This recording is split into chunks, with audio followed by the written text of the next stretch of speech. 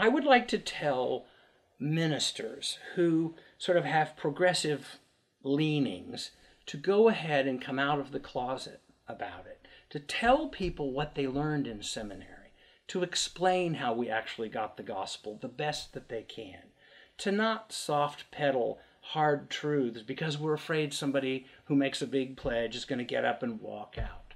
If you don't tell people the truth when it's a hard truth, then when it's something they might find beautiful and inspiring, it will lose its impact. There's an equation of preaching and teaching in the church. If you don't risk making people angry, you lose the capacity to inspire them at the same time. So, you know, it's strange to me that pastors are not more courageous in the way they do their work. They are the keepers of a very radical story. They ought to share it with all of its implications and let the chips fall where they may. They won't always be right, but if they're doing everything in love, it will turn out all right.